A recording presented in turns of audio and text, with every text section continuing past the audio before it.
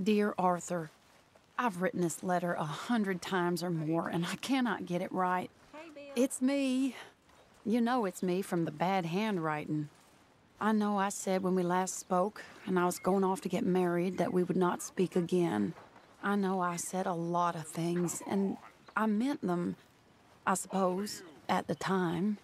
But I'm not so proud as to not speak to people who care for me, or cared for me.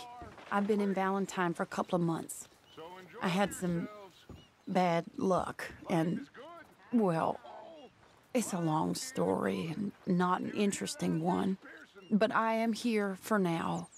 I saw a couple of the girls, or whatever the polite term is for them, that ran with you and your associates in town. And I heard tell of a man who sounded like you. I would love to see you again if you could spare me a little bit of your time. I'm renting a room at Chadwick Farm, just north of Valentine. Yours, Mary Linton.